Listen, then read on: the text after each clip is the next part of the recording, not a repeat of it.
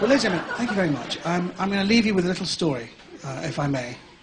Because, you see, no, this is a very, very important story I want to finish with, because, you see, there's a lot of conflict in the world, and I always think, you know, our methods of conflict resolution are quite immature. And we all know that dialogue is the most important thing. And whether it's Kosovo or Yugoslavia, dialogue is the most important thing. And we take our example from the Jews and Christians about 52 years ago. They said, put aside the bloodshed, let's bring forward our best scholars. Let the scholars have a debate. Whoever wins the debate wins the conflict. Okay? So it's a wonderful thing. We had 10,000 Jews, 10,000 Christians, hot midday sun, middle of Jerusalem. Two scholars come eyeball to eyeball. They're going to have a theological debate in their own religious sign language to keep the exclusivity. It was very dramatic. It went like this. Christian opened with, Jew came back with. Christian goes, Jew comes back with. Christian pulls out a bottle of red wine and a piece of bread. Jew is rocked back, takes out an apple.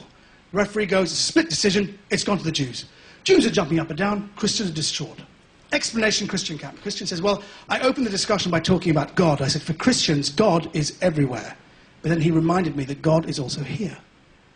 Then I showed him the powerful symbol of the Holy Trinity. And he came back and he reminded me of the oneness of God.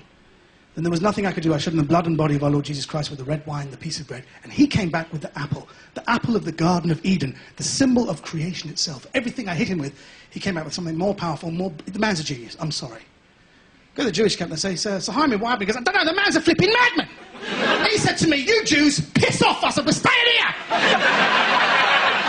He said, we'll give you 3 days to bugger off our house and give you bastards 1 day to piss off yourself. Then he starts playing mind games and shows me his lunch. I thought, sorry, I'll show him my snack. He's a madman!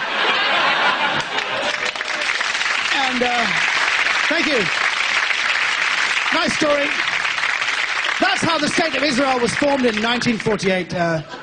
Not true, but plausible. That's all from me. Thank you very much. Good night. You've been lovely.